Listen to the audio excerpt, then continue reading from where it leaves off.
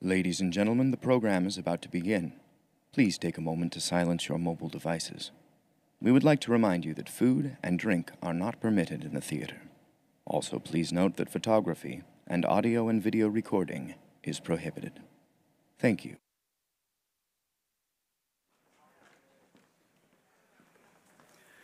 Good evening, everyone. I'm Tom Kulaga, Executive Creative Director of the New York Times live conversation series, TimesTalks. For 20 years, TimesTalks has paired New York Times journalists with the brightest and boldest creative minds from the fields of music, art, literature, social justice, politics, film, and tonight, theater. I'm delighted to welcome you to this conversation with the Tony Award-winning Tony, Olivier, Emmy, and Golden Globe Award-winning actor Bryan Cranston in conversation with Tony and Olivier Award-winning director Ivo van Hove. The duo will discuss Network, the immersive stage adaptation of the classic 1976 film that has just opened on Broadway following an acclaimed run at London's National Theatre. Moderating tonight's event is Dave Itzkoff, cultural reporter for the New York Times, who writes frequently about film, television, and comedy. He is the author of 4 books, including Robin, a biography of Robin Williams, and Mad as Hell, The Making of Network and the Fateful Vision of the Angriest Man in Movies. Please join me in giving a very warm welcome to our moderator, Dave Itzkoff, and our special guests, Bryan Cranston and Ivo van Hove.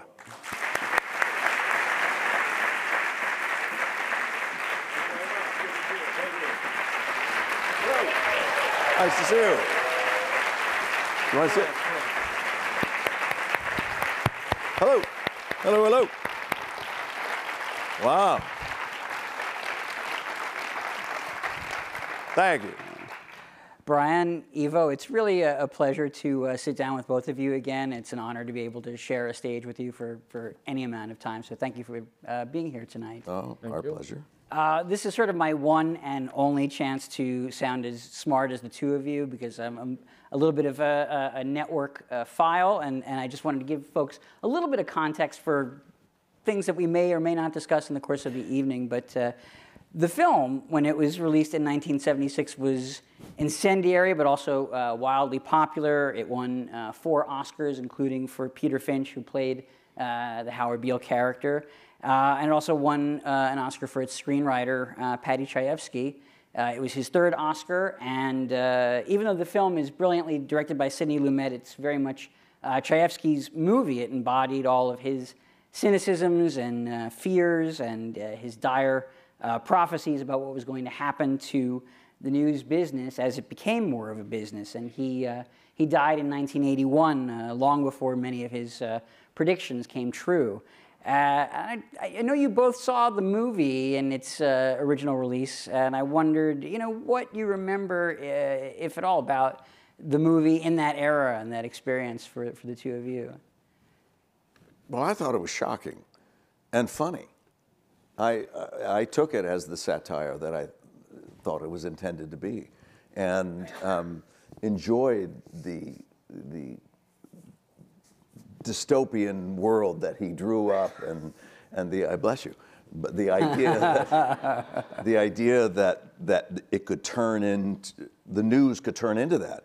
I'm of the age where I was raised with Walter Cronkite and Harry Reasoner and all those old guard guys, and it never occurred to me at all during my youth and growing up, watching them into my adulthood, that there was a manipulation of the news, and there was, of course. Yeah. Now we realize that even in those days, someone was determining what items they wanted to talk about and what items they didn't have time for. And even an altruistic, straight arrow journalist might have some subliminal feelings about what probably he, in those days, is more attracted to, or what fits his ideology more clearly. And you realize that's what he's putting on the teleprompter for Walter Cronkite to read. And it was, wow. Yeah. And so it was evident then, but it just wasn't so overt. And now it's so clearly a circus. environment. Yeah. Speaking as a newspaper man, of course, you know, we don't worry about such time constraints. We know we have infinite space and infinite time. Well, you have all the news that's fit to print. Exactly. It sounds good. I like that. I like that. We might use that. Right. Yeah. I get a little vague on that one. Ivo, how about for you? What was the, you know, what remains with you about the experience of the movie, if anything? Well, I live in another part of the world, Europe. And at that time, I was like a young man. I must have been 15, 16. And I saw that movie. I remember it very vividly. And for us, it was like crazy America. You know, like, this is never going to happen in our country, you know. So it felt like really science fiction, something that was amazing. The movie was amazing on itself. It was like very theatrical, which attracted me a lot, of course, at that time. And it was a kind of a different movie than we were used to see at that moment.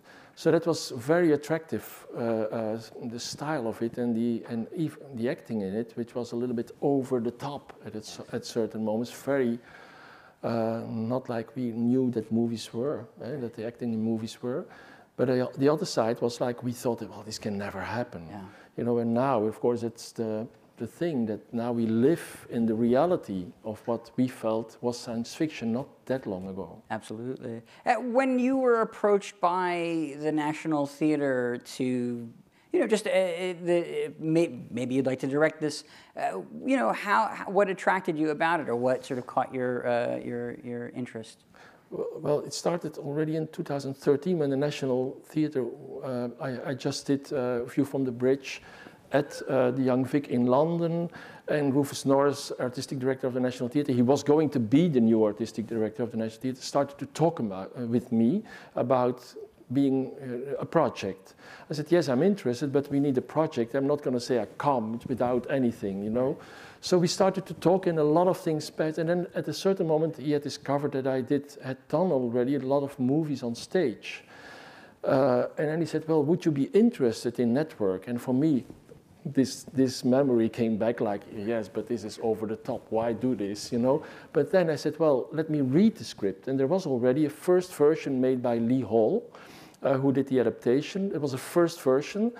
And I read it, and I immediately saw huge potential there, in a way that needed to be dealt with a lot of things that were not, like for instance the terrorist scenes. You know, in the original movie there were terrorist scenes, and there the terrorists were described a little bit as, not a little bit, just described as in it for the money.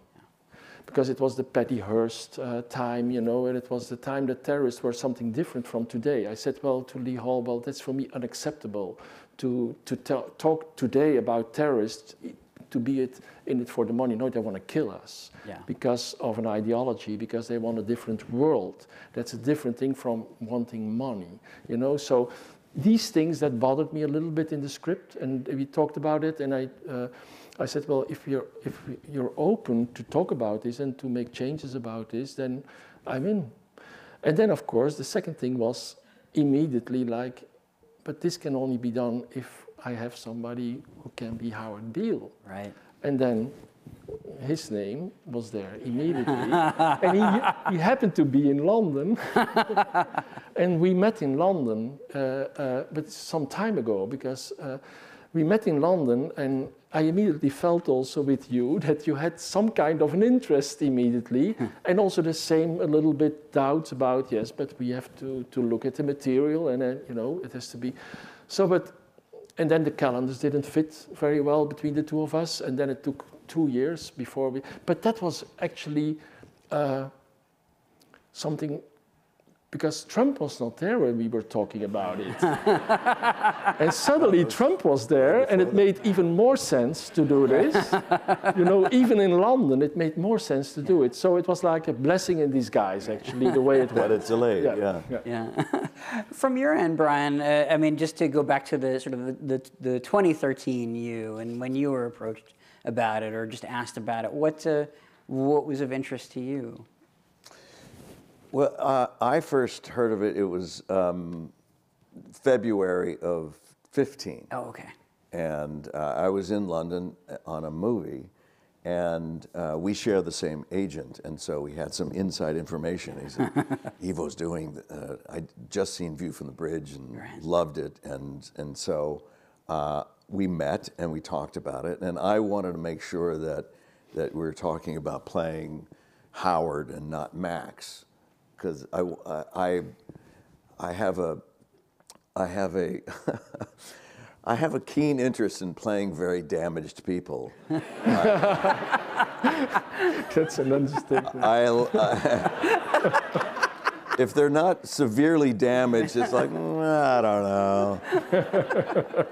Because for me, it's actually a way to live therapeutically, you know, and purge all my own demons on stage, and it's fun to do. But you know, I mean, beside that kind of side benefit, you want to make sure you're the guy who loses his mind and not the guy who tries to pull him back from the brink. Well, yeah, but I say I don't think you can approach Howard Beale from a standpoint of him actually going mad.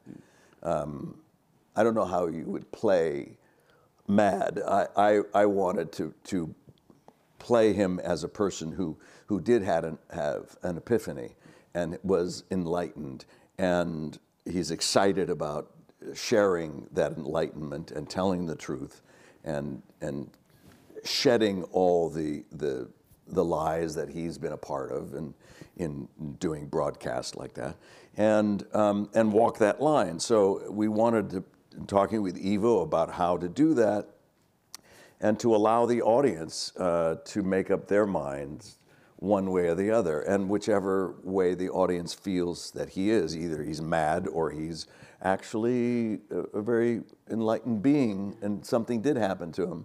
It's really up to you. And that really, once Ivo was eager to walk that line, it really drew me in, because I have that philosophy of the audience is always right. And they are. They're always right. Whatever the audience is feeling, they're always right. And it's the job of the performers and the director and the writers to be able to tell a story and be the leader on the vanguard of telling a story, and hopefully in the direction that you would love the audience to go. But if audience members don't go that way, they go this way, that's okay too. And they're right to go that way. And so you can never argue with someone, an audience member, of if they didn't feel something, then they didn't. It's not their fault. It's our fault. Had you done All the Way at that point? Had that already? Yes, I had already finished All the Way in 2014. And I mean, that was a play. I mean, if people don't know, I mean, that's of course a play about Lyndon Johnson, and I think you're pretty much physically on stage for the duration of that show. Is that right? If I remember. I think there was 2 times that I was off for about a minute and a half or something like that. Oh, okay. 3-hour play. Yeah, I mean, just a massive commitment of energy and endurance, and I mean, did that must have given you, I imagine, a lot of confidence about what you're capable of, particularly as a stage actor after an experience like that. I don't know if it's confidence or ignorance, but you feel like I hope that I would have had the confidence to do it before I did it. It's like, I have the confidence that this parachute is going to open. I don't know. I don't know. For most actors, the only thing that you really hope that you achieve in the course of your career is opportunity. We'll meet for a role, we'll audition for a role, that's what we're used to. But if an actor doesn't have opportunity, they can't move. So that was the only thing that I was looking for when I was doing whatever I was doing. And the only thing that I knew instinctively, without any formal training in acting whatsoever, was it's the writer. Look for the written word. Attach yourself to the well-written word, and you won't be dissatisfied.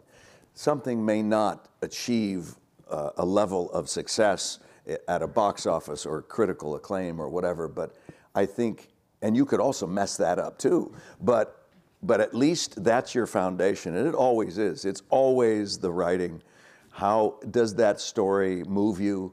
Is it relevant? Is it important? Did it get under your skin? Did you think about it? I always read something and then put it away. And if it stays with me, it's a great sign. If it scares me a little bit, that's also a good sign. Yeah, yeah. Ivo, the previous plays that you have directed on Broadway prior to the network were both revivals, very, stylized and unique revivals of Arthur Miller plays, The Crucible and A View from the Bridge.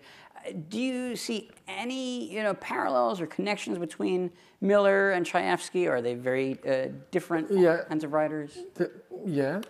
I think I see. They talk about America, but what I like about both of them is that they talk about very specific individuals and their individual lives and their individual problems and traumas and wishes, and these are, and at the same time it's about a society and how this influences a society and how things that are happening in a society influences an individual.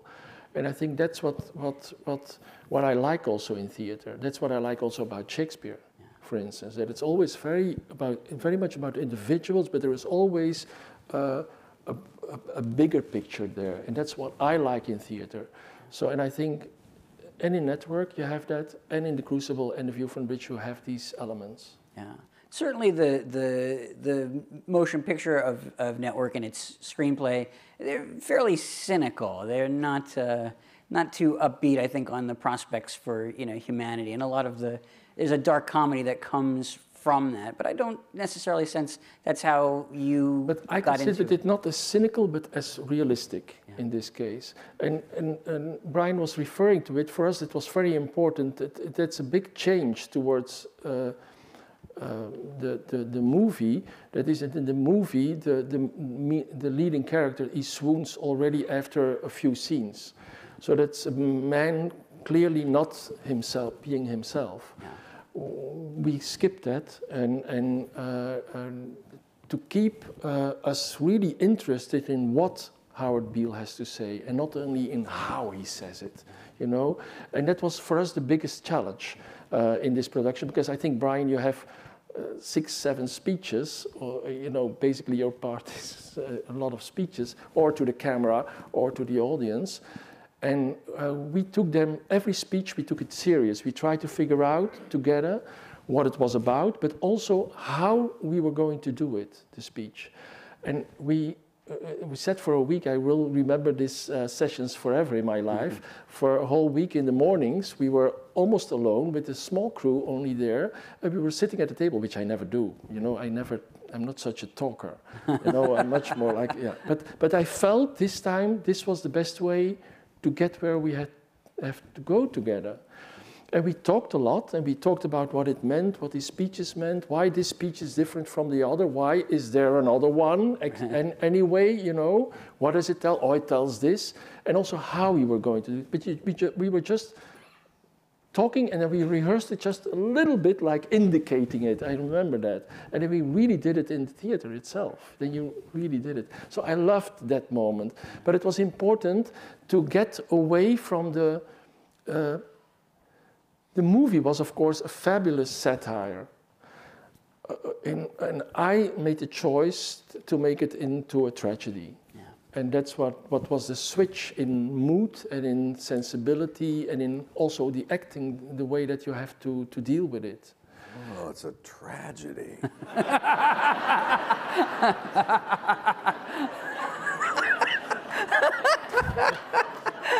A tragedy where you can laugh. Tomorrow I'm going to be very different. No. Let's call it a tragicomedy. Bryan, for you... He's impossible to work with. Did you feel at all? I mean, having seen it, I don't think. I mean, your performance is entirely its own thing. It doesn't, I don't think, owe anything to the version of it that people might be familiar with. But approaching this, did you feel any anxiety at all about the fact that if there's anything that people know from the movie, it's Peter Finch saying, "I'm mad as hell and I'm not going to take it anymore." And that, for an actor, I can imagine is, you don't want to sort of live in the shadow of that. You want to make your own thing. How do you, start to tackle an assignment like that? Again, I'd have to go back to ignorance. I don't really want to know too much about what someone else did with something. Yeah. And I look at creating a character like you're picking out a bouquet of flowers. You go and you make selections, and you have to just continue take it. And what you may have thought you wanted early on, as you get into rehearsals, you know what? This really doesn't serve me anymore. I'm going to put that back. And so you're constantly making changes, and you never know what you're going to come up with in really any given night. Like, for instance, the Mad as Hell speech has changed from when you saw it. Oh, wow. I guess I have to see it again. I don't know how to. There's a term. The play is frozen. Yeah. That kind of thing. I don't know really what that means, because we're different. We're a day older. The next day you do it, you're alive on stage. Someone may have a cold. Someone may, and he embraces that. It's not to discard all the work you did with the director, with the staging, with it. It's not to throw all that out, but it's just to allow a space to have something spontaneous come to you. Try it, and you may find, man, that doesn't work, and so I'm not going to do that anymore. And so, but you also may find that it enhances the next moment, which then just really sings, and you could feel the audience push back in their seats or something. That's why actors love to do theater. It's like you get that opportunity every night to tell a complete story, a beginning, middle, and end. And in the movie business, we're in the bits and pieces business. We do little bits and pieces every day, and you don't have the same experience when you're shooting a film as when you're working on stage. Yeah. You just don't. You can't. You can have a very wonderful, visceral experience after the fact, seeing the movie when it's completed. You could be emotionally taken away by it, but actually doing it is very different. Yeah. Do you find still that you have to, pace yourself over the course of a performance in terms of how much of your energy you expend, your emotion? Yeah. I mean, it's such a challenge, it would seem. I do. I stop eating halfway through the day, and then I just start drinking hot water and cold water, pretty much. And I just drink water all the way through. And then I'll look for opportunities throughout the play where I can sit just to rest. And because this character, I have an on-off switch. I don't have, I'm just gonna give it a little. I can't do that. Working with a vocal coach who was trying to say, well, go ahead and use your diaphragmatic voice, Oh, I'm mad as hell, and I'm not gonna take it. And I thought, no, I don't. It didn't feel right to me. Yeah. So I probably should have done that. But I'm 62 now, and I don't leave the theater on 2 show days.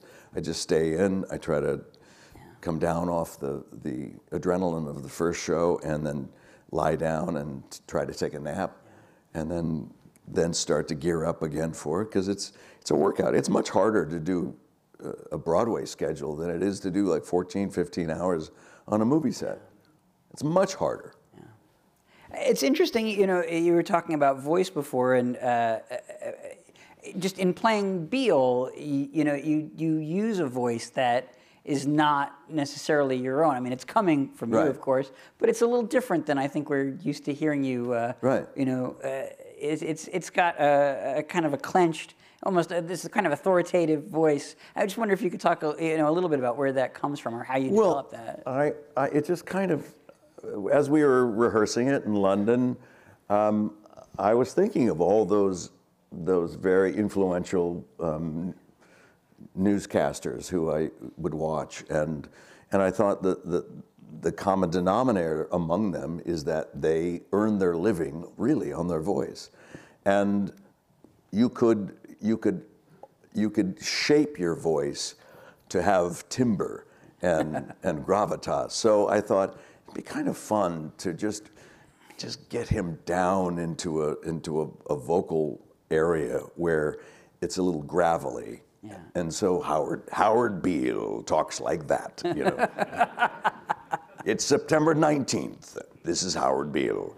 You know, there's a sense of it feels like it might be important. Yeah. And I was thinking, I think Howard Beale wanted to discover and train his voice to sound important, like what I'm about to tell you. You know. Yeah. So I just played with that. You know, Ivo, you know, as with all your plays, Network you designed with your partner Jan Versiveld. Did I pronounce that correctly? No, but please. Would you please pronounce it correctly? It's an impossible name. It's Jan Verzwijfeld. Verzwijfeld. Verzwijfeld? Verzwijfeld. It is very difficult. Yeah, I'm sorry for mispronouncing it. But you know, could you talk about the collaboration on this play in particular? Because what you've done is essentially turn the stage into a kind of working television studio. It's extraordinary. Yeah, and I have to say, because you know, it's Jan Verzwijfeld, it's Tel Jardin for the video, it's Anduis, all very difficult names. It's Anduis for costumes, and it's Erik Schleichem for music. And I have to. Because it's a team. Yes. You know, it's not only me. I'm the face a lot and voice a lot, but it's a team. And a team that works together for a long time. With Jan for 40 years, with a lot of others for over 20 years. So it's like a team. And we thought it was very important in this case, because it talks about television, but not only television, it's live television. Yes. It's not pre-recorded television. It's like live shows, live TV shows. And we wanted to give the audience the feeling that you're in the middle of, indeed, a live television show. And a live television show, when we were a little bit late tonight, you know, but normally it would start at 8, and if you're not there, then there's an empty seat, and the camera is there, and you're on, and there is nothing happening. So live television is like a clock ticking until the moment of 8 o'clock, and then it starts. Right. And that thrill, that suspense, that excitement, that energy, we wanted to create on stage. And so the whole show, for the people that haven't seen it, the whole production is like there's cameras all the time. Everybody is filmed all the time. We film also. We could also play, therefore, scenes backstage where you normally couldn't see anything. We film them there so you can see them. So, you know, it's like a very modern and fashionable word, immersive theater, you know, but okay, but this is really immersive theater because it goes literally outside of the theater and it goes inside of the auditorium, you know, at a certain moment. And that's the feeling that we wanted to create. It was a visceral, that you were viscerally amidst a live television show, and that everything is almost like television in this case. Yeah. Does it ever feel like, you know, cheating at all in terms of the rules of live theater or what we've been taught those rules should be, that, you know, there are experiences not just happening, you know, live in front of you, but also on a screen, you know, at the top of the auditorium, and you know, you're not just paying attention to one screen, but multiple screens. Yeah, but that's what's so great in theater, because it's not just we're not making a movie in the theater. You know what I always do with my shots are actually a little bit ugly. You know, a little bit wrong. In a movie, you would never do it like that. Because I want to frustrate the... I'm giving my trick away now. I shouldn't do that, perhaps. But I'm always giving a part of the information in the video. So if you, as an audience, are tempted to look at the video screen always, you will get frustrated immediately because you will miss a lot. And that you, as an audience, you are aware of that almost immediately. Like you will have to look live, so you have to make choices all the time. So I create a kind of a use of video where you have to be active. You cannot sit down and watch like this. You know, you really have to be like this, alert. Otherwise, you will miss 75% of it. Yeah. Do you watch much TV outside of your work? Yeah, I like TV. Oh. I have to admit. Yeah. You're the first theater director I think I've heard say that he actually likes it. I'm not ashamed of it. No. Housewives of Atlanta are his favorite. Love that. That's a lie. New Jersey? No. I know. I mean, cooking shows. Yes. I love. It relaxes me. Yeah. Because I can't cook myself, so I like to see everybody. It's so easy when you look at it. You know? So, Bryan, your acting resume now includes Lyndon Johnson, as we discussed, of course, Walter White, and now Howard Beale, these volcanic and sometimes explosively angry characters. But, you know, when I think back, for example, to some of the first TV roles that I think a lot of people noticed you in, they were often mild-mannered, genuinely nice people. So, what are you getting at? Well, so are any of them the real you? Are these all facets of you? Well, aren't we all, you know, multidimensional? Isn't that our goal? Is to be not have one kind of facet to your life, but many. You know, one of the most fun I've ever had on a set was in a silly little movie called Why Him? Now, and I turned that down 3 times because of the fact that the story was a Midwestern guy doesn't like the boyfriend of his beloved daughter. That's it. Comedy happens, but. I did but I had just done a string of dramas, bump, bump, bump, bump, bump, bump, and I knew that I needed to. I want to keep moving. I want to be the moving target. Anything I've just done, I'll do the opposite of that next. And even if I've never done it before, I want to try something new, things that I don't know if I can do or not. And just step into it, and you'll find out quickly if you can. So, to channel or to get yourself to produce, the at times the real fury that is coming out of Howard Beale. I mean, does it have to come from a personal place necessarily, or is that just something that you can physically do?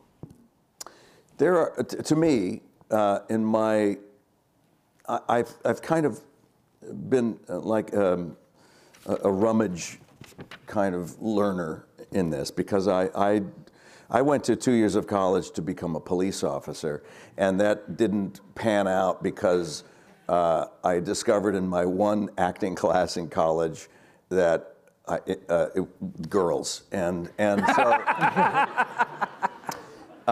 it was that I thought, oh my gosh, this is the best thing in the world. And you're 19 years old. It was so I switched, and then I rode around the country for a little bit, and then came back, and I said, okay, if I'm going to do this, I really need to learn how to do this and do it well, or I'm just fooling myself. And so I think what I gained from that is that there are basically 4 things that you need to be able to create a character. You need to have some talent. And I tell this to young acting students all the time. If I ask you if you have talent, you better say yes, or else you're wasting your own time. So it's not a brag, but it's a sense of confidence that I feel I can do that. But more than that, you need to have an insatiable curiosity. So you're doing a character, that you may not. Oh, LBJ. I spent so much time in Texas and reading every biography I could on the man because that character was so outside of me. And the more I felt I worked, the more he came closer. And at some point just felt like through osmosis, for lack of a better term, he came in. So it's the willingness and desire, the hunger to do the work, the research. The third thing is probably the most emotional, and that is to open up the cavity of your own life and be willing to show all the negative traits that you have, jealousy, rage, sadness, anger, whatever the feeling is appropriate, and be willing to share that with everyone. You have to say, here's when I'm at my most vulnerable. And the fourth thing that ties it all together is your imagination. So if you're playing a murderer, you do not want to go out and murder someone so that you have that life history. Now I can play that role because so you have to imagine what would make someone do that. And you connect those four things together. And that's what I look for each time I start to create a character. You were talking about anger, and of course, one inescapable point that Network makes is how angry we are. And we were angry when the movie came out. Here we are 42 years later. We're just as angry now, if not angrier. I was around 42 years ago. I was an angry baby. But we, as people... Probably had a full diaper. Because you said that, I'll let it go. Okay. To be told that by Bryan Cranston is actually very flattering. Thank you. But, here we are, and it doesn't feel like the anger has subsided. It feels like we are just as angry, if not angrier. That's part of why a play like this is still so potent. What is, in 30 seconds or less, what is the solution to our anger? How do we deal with this? How do we solve this? Well, I will say that in this version, I didn't really realize this during the London version, but something occurred to me while we were rehearsing this version of the play, and that is the intrinsic value of anger. It's an emotion that is not socially acceptable. We will accept probably anything, melancholy, irritability, intolerance, to certain degrees. But someone displaying public anger is shunned. And if we can get our audience to scream out, "I'm mad as hell, I'm not going to take it anymore," in some honest way, I think it helps. Think of the last time that you blew your top, and it didn't solve the problem. I'm not saying it's the panacea, but there's something about letting the pressure out and then calming down, taking some breaths, and then approaching that problem again, now without that kind of pressure cap that was putting it. So I think that's what's happening here. And anger is probably, if you're feeling anger and anxiety right now, why not let it fly? People are doing that all the time on social media and emails and things like that. But maybe publicly, it's not a bad idea. Interesting, yeah. Ivo, what about from, you have hopefully a little more perspective on this, or more than, Americans can see themselves. How much trouble are we in as a country? You're not serious. Right. No, I live here also partly, so I spent as much time as possible in New York, actually. And I saw a lot, but I'm here only sometimes months not, and then I'm back. And I saw things change over the last years, of course, but on different levels. For instance, when I was a little bit shocked, I can say, when the elections were there, I was making crucible when the debates were happening within the Republican Party, you know. But then afterwards, I was gone, and I came back, and then there was full election time.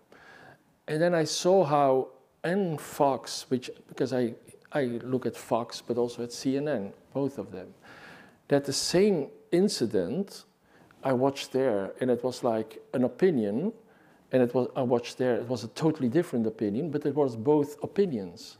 So also, for instance, CNN moved on in a few months towards very opinionated, towards a certain position, which I wasn't used that much with CNN. CNN felt for me like a little bit more giving the news, you could say. And suddenly it became opinion. And now also because, and I understand it, but all the news shows now, they start with a speech from, a speech from the news anchor about what he thinks about it. We are not that far in Europe at this moment, but of course it's also happening. So that's a little bit, well, scary to me in a way that there is no guideline anymore. And that's, I think, the most important thing for me. It's about leadership. You know, it's at the end of the day, we are also in Europe, because in France, you know, they're breaking down Paris every weekend, the yellow jackets, you know, there.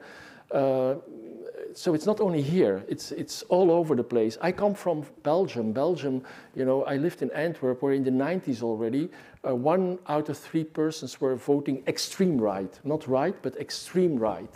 So I know this very well, but it takes leadership, you know, to listen. And I don't know how to do that, because that's the trick, of course. The person the woman or the man that can do that in the future will create a turning point in the 21st century, I think, because we need somebody that can really listen, but not only give in to the visceral things that we feel and the anger that we feel. Anger has to be uttered, otherwise it becomes like an ulcer.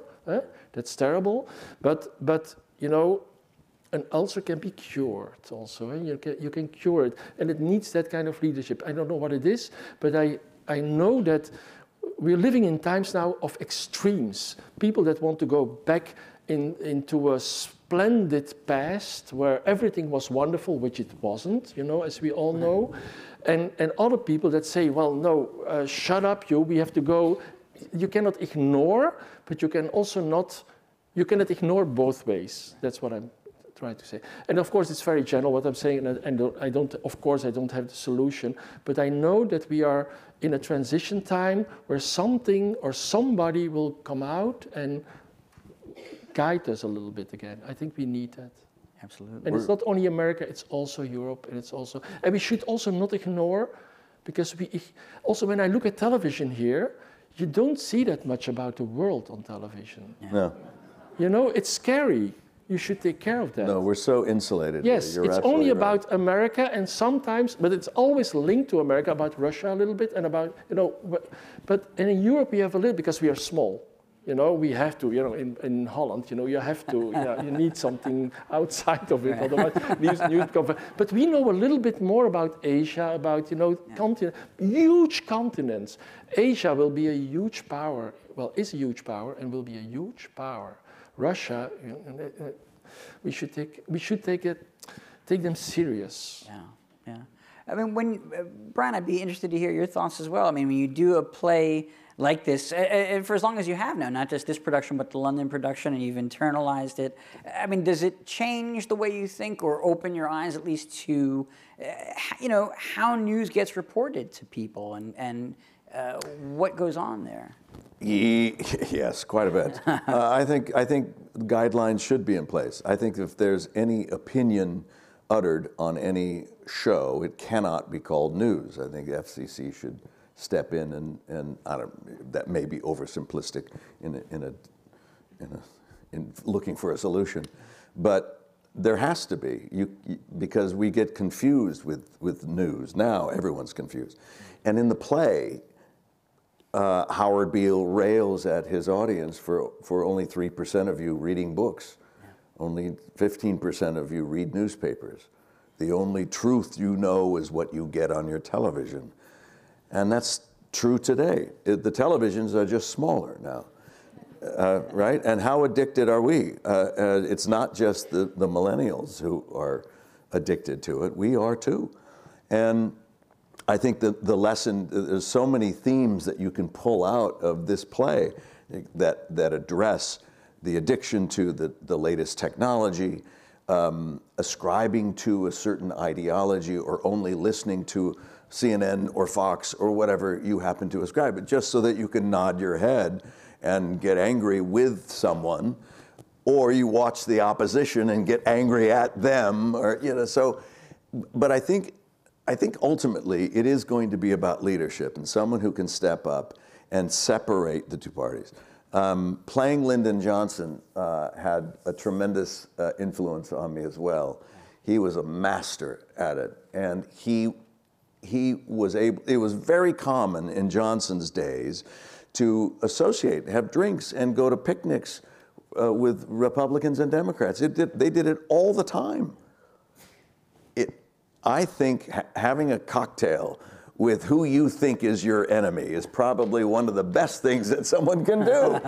It's like, because the problem is we have made politics and policy a sport in thinking that if I gotta win, my team has to win, and if my team doesn't win, they're the winners, and they can't win because they're out to beat us, and all of a sudden this finger pointing goes on. It's like, wait a minute, isn't it so frustrating when you hear a good idea, regardless of what side it came from, and one side can't, oh, it's a good idea, but we can't support it because he or she's from the other side. It's like, this is insanity.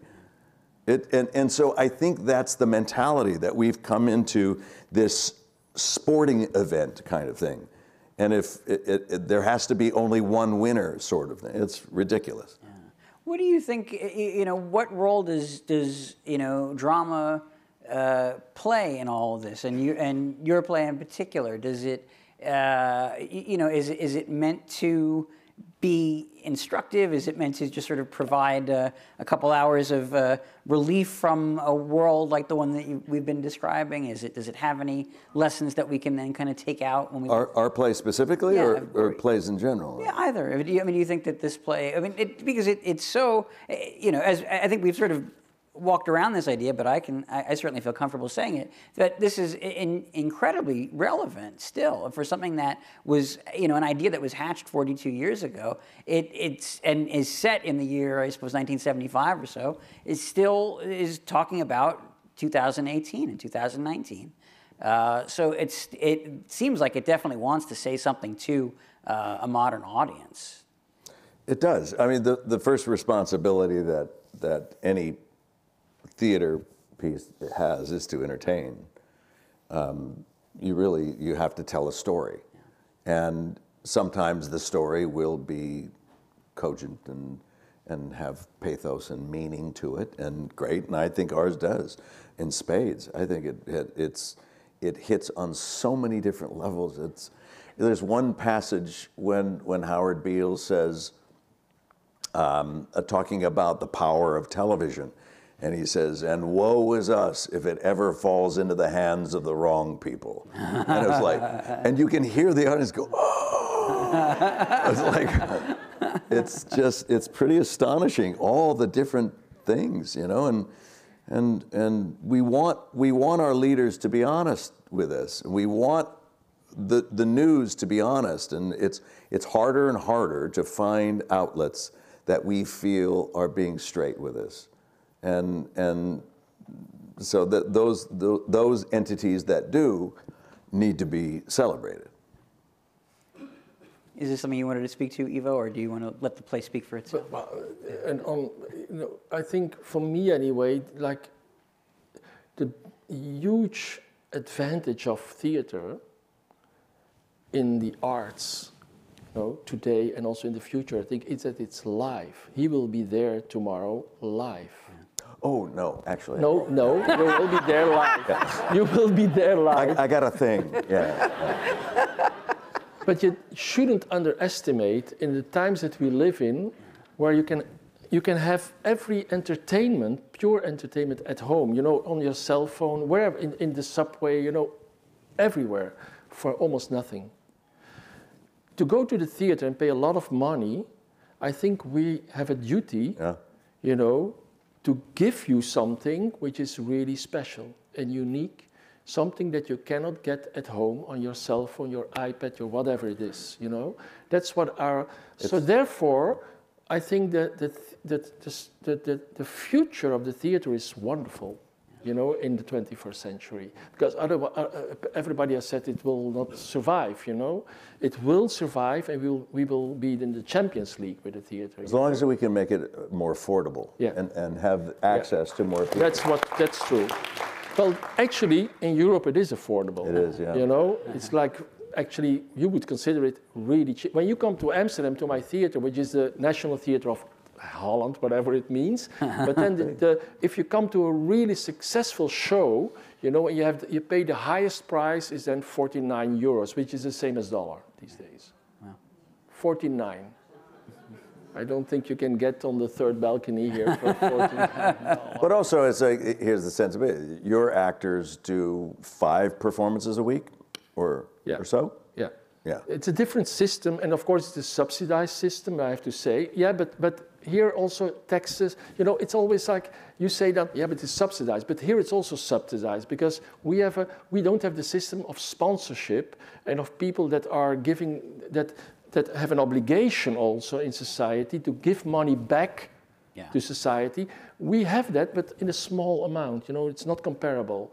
So, you know, it's, you know, people pay taxes in Holland much more than they do here in order that we can have social security, I shouldn't mention it here, but healthcare, social security, and also arts, you know, for instance. And that's a huge thing, I think, in Europe. That's a blessing. And therefore people also, you know, young people that are in school, they can afford to go to the theater because we give them tickets for 10 euros or something like that. It's a limited amount, but and they have good seats. So in my theater anyway, I have the policy, you know, that they don't go to the third balcony, they can sit on the best places. And then somebody else pays a little bit more next to him or her, you know. So it's a little bit more a democratic system for arts. What's that like?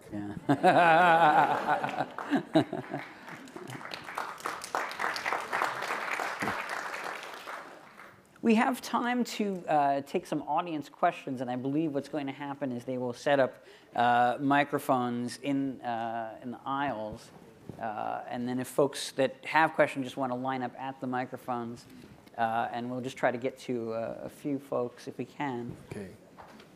Here we go.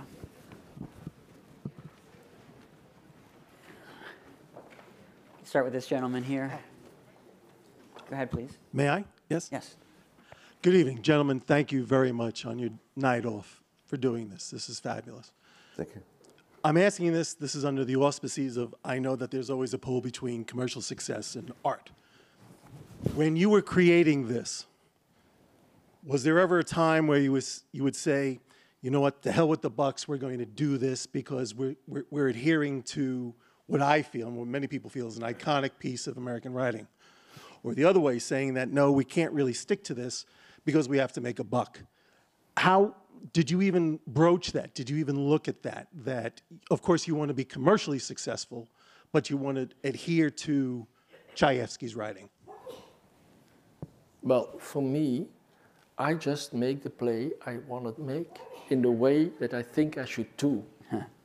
That's what I'm concerned. So, you know, I got too old to give in before I start to all kind of circumstances and conditions. You know, I don't do that. But the thing is, I only do a play or a text which I really want to do, which I'm not 100% convinced of, but 200% convinced of. You know, that I think that can really make a difference. That's what I try to do. So all the other things don't concern me. And I try to find the best actors, and I have the best team, and we try really to, it's a little bit the same as what Bryan was saying, we prepare very well. So I don't come to the first rehearsal looking what is here, you know, and trying to figure it out during the rehearsals. We have also a plan, right? You know, a roadmap. We go somewhere, and it's also what Bryan referred to wait to go there. You can go by plane, that goes quick, you know. By train, you see a little bit more. Or you can hike, you know. There's different ways to get to that place, but we have to get to that place. So if he would end up, you know, in Bulgaria, and I said we're going to, you know, to Miami, well, then it's bad news.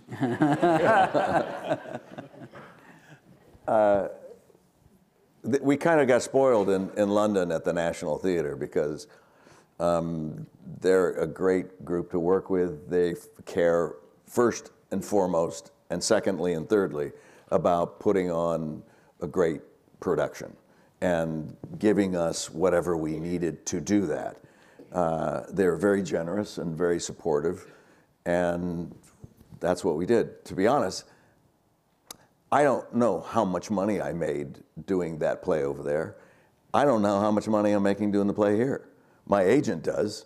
But when we wanted to move it here, and we wanted to move it here because it belongs here. It was born here. It's a New York story. It's an American story. Very much so. And so we really desperately wanted to do it, and it came to a point, pull back the curtain for you a little bit, where they said, I don't think we can make it work financially. I don't think we can make it work. And we're like, oh no, why? Well, how can we do this? And so we just told our agents, make it work. Just, you know, and so everybody we got our pay cut from whatever it was to whatever it is now is what happened. And because you don't do theater to make money, that's just a terrible idea. It's a terrible plan. So we don't. It's great to hear. Thank you. Yeah, thank you.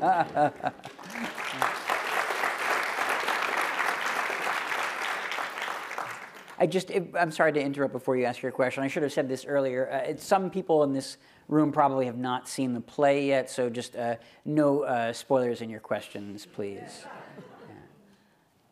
First of all, thank you, gentlemen. It's a marvelous play.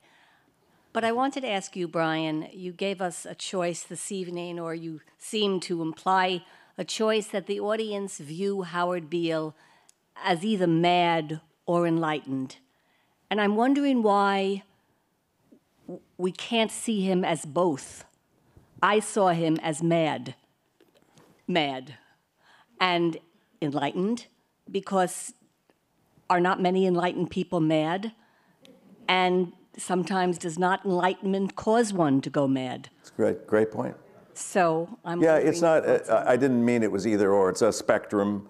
So every audience member is in a different place on that as far as how they interpret what they just witnessed and how they felt about it. Our job is to hope that we get you on that spectrum. My feeling is that if the audience leaves the theater and begins a conversation about what they just experienced, that we've really done our job. And everything's fair. Again, the audience is never wrong. Someone could say, God, I hated that piece of crap. And it's like, and have someone else go, oh, I loved it. Why did you hate it? And both arguments are valid. So it's not, of course, you hope that your story that you really believe in is being told well, and that it's being received and appreciated and makes people think and feel and hopefully take with them and begin that conversation. So yes, I think you're absolutely right. Thank you. In fact, you're always right. My husband says. Thank you very much for your question. Hi, I have a, Go ahead. I have a question for Ivo. I have to tell you, I left my house at Berkeley, California at 4 a.m. this morning to be here, so I could ask you this. Wow. You walk really fast. Man. So I have to say, I would see absolutely any piece of theater that you direct. I just love So would I. And I'm really curious about the collaborative process between you and your partner, whose name I'm not going to attempt. And when you look at a project, I'm curious if one of you influences the other in taking a project or how that works. Because I feel like the two of you work so collaboratively and beautifully that I'm more interested in that process. Yeah, okay, but the question is like, do we influence each other? Yes, of course, and that's the moment that we are together, because to make a decision about a play or a text is crucial, as I just explained, and I involve Jan immediately in that process. And for instance, and it's a play that's well known here now, it's A View from the Bridge. That's the play I didn't want to do. You know, I said no. When the young Vic suggested it to me, I said, well, and at home, I said to Jan, well, why just do another play? You know, I can do every other play, you know, and he said, Ivo, read it please again, because I think this can be really important. And then I read it again, and I think, this is good, yeah, but still I kept with my opinion, and Jan flew in, the dramaturg, you know, used everybody to convince me, but and at the end of the day I said to Jan, are you really serious? Or do you really think we can make something? He says, yes, Ivo, I'm totally convinced. I did it, grumpy the first week, you know, and then 2 weeks before we even went in tech, so we had only rehearsed for 2 weeks, he said to me, I think this will be one of the best things we ever did. I said, I couldn't just hear it, and he was totally right. So, you know, that's the opposite also happened. For instance, a production that was here this summer, The Damned by Visconti at the Armory. That's the thing I wanted to do, and that he said, no, we're not going to do another movie, because he hates to do movies on stage, because they are not made for the stage. So for a designer, it's even more difficult to invent a world to make it work on stage, because the author has never intended it to be on a stage and play it in one go, you know. And that's what I really wanted to do, and there I convinced him to do it. So, but it's really a discussion between the two of us. Before we really do something, we have to agree, otherwise it's not possible. But the process, it's like, you know, we do it for 40 years together. So it's like impossible, you know, for us to know who did what. Sometimes he is very influential on what I direct, and sometimes I influence his lighting. For instance, he does also the lights himself a lot. It's like we don't care whose idea is whose. You know, we really don't care. I can give you some insight to that too. The only way that could work, they have such tremendous respect for each other. It's unbelievable to know someone that well, personally and professionally, and be able to get along. It would be a real challenge for most people. It doesn't seem like it's a challenge, really. They have tremendous respect for each other and care and love, and it really works. And that's why I think it continues to work. He's a lovely guy and a just extremely talented designer. Thank you for that question. Sorry to keep you waiting on this. Oh, no problem. Hi, guys. Thank you so much. I'm really glad you decided to do A View from the Bridge. Just want to say. Okay, thank you. I would love to know what the challenges were with working as you're acting on stage, but you're also being filmed. And I imagine that acting on stage and on camera are two different things. So I would love to hear about the challenges of calibrating your performance to the camera, but also to the audience and the stage. Well, I'll take it back just a little bit, because Ivo does something that many theater directors don't do, and that he insists that every actor is off book first day of rehearsal, which is a really interesting thing. But I love it. I really, really love it. We were able to mount the play in about 3 weeks, from the first day of rehearsal, with 4 cameras on stage moving, 20 actors moving, and desks moving, and things going on. There is also people on stage with us, for those of you who don't know. There are 22 people on stage with us, civilians, who paid a premium ticket to have dinner and cocktails on stage with us while the play is going on. What could go wrong? It's really remarkable. And so there's a lot to do. We're also all mic'd, which I also like, which is also, we're breaking so many theater rules now. But I won't tell on you. Yeah, but when you do an intimate scene, but you have to hit the back of that third balcony, an actor is not being honest. That's the point. You're not being honest if you say, I really love you and I want to be your husband for the rest. It's like, no. It's like, so being mic'd allows intimacy to take place. And it really does work well. As far as acting to, I don't know, it might be something like what Ivo was talking about. You've been doing it so long that you understand the power of the lens. And as when I direct, if I'm directing someone who's kind of new to it, I tell them not to act at all. Just think it. Don't try to do anything. Don't do anything. Just think about what your character wants to say at that moment. That's all. And trust that it'll be there. And that's really about it. It's trusting that. So I've never seen the play. So I don't know what's happening behind me and my face on screen and things like that. I just have to keep thinking, what do I want to say? What do I want to do at that moment? And try to be as honest as possible. But that's where the collaboration comes in. Because I depended on Ivo and Jan to be able to say, let's bring that down a little bit, let's put that on, or that one could be built up a little more, or so you can't do it alone, really. You need that team around you. I see we're just running out of time, but are you guys, would you be okay just answering these last two questions? Sure, of course. Yeah, Ivo, you made a comment about the news being kind of opinion-led, and I'm thinking to Anderson Cooper doing 5 minutes of commentary before he brings in his contributors. And Bryan, you made the comment about how does the FCC regulate news in the modern world, but don't you think there's value in providing fact-based opinion for Americans to be able to kind of discern what the news is? And I think there's a distinction between fact and fiction versus fact and opinion, and being able to provide context.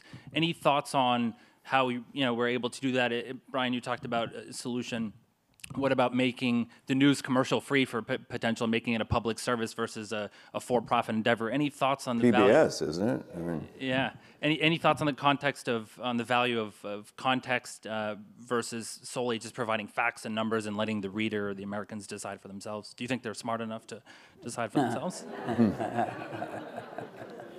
That's to you. Was to me? Bryan, like your answer as well on that. There's alternative facts now. It's hard to find. I find that PBS is a place that I go, that I feel I hope that I'm getting it straight, and you have to look for those places. I think the most important thing is to not just rely on one source. That's the thing. Don't ascribe to any one thing. The trajectory of Howard Beale in this play takes the audience on that cautionary tale. It really does. Because you listen to him and he tells you something and you go, that's true, that makes sense. And then the next speech he has, maybe not so much. And he becomes a different person. So it's really trusting your instincts and expanding, don't contract. I think that's probably the key. And don't forget newspapers. Yes. I was going to ask a similar question, actually. I saw the movie years ago, and I haven't seen the show. But you were speaking about the manipulation of audiences. But back then, it was manipulation, I think, for purely commercial interest. Whereas today, we have a situation where there's a fragmentation, and people are getting their news from whatever source reinforces it. And I was going to say, do you think that there is any lesson for journalism today in your production and your performance? Oh, you mean the enemy of the people?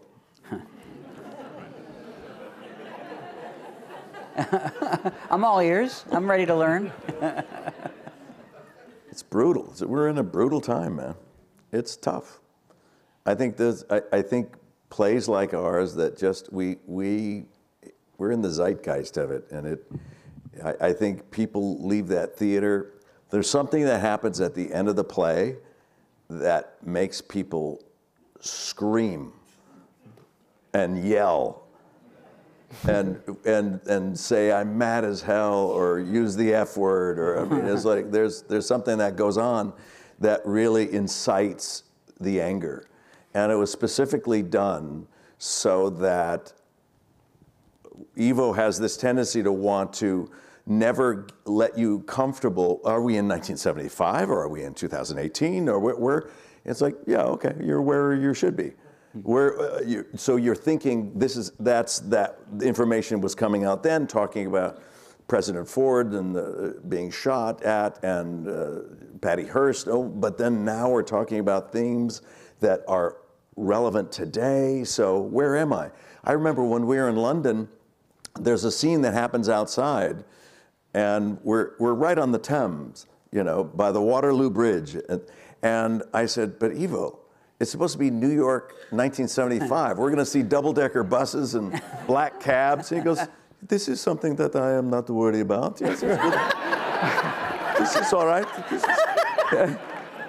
And so it was actually, it wasn't out of disinterest. It was out of, I know, this is what's happening. So, oh, we're in today. So we're outside the theater on 44th Street, and it's like, but someone is holding up a cell phone. Yeah, that's all right. And it's a blend, it's a mix, and it's a bit uncomfortable for the audience, and I think in a good way. Thank you all so much for your time. And a round of applause, really, for Bryan Cranston and Ivo van Hove. Thank you. Hope you come see it.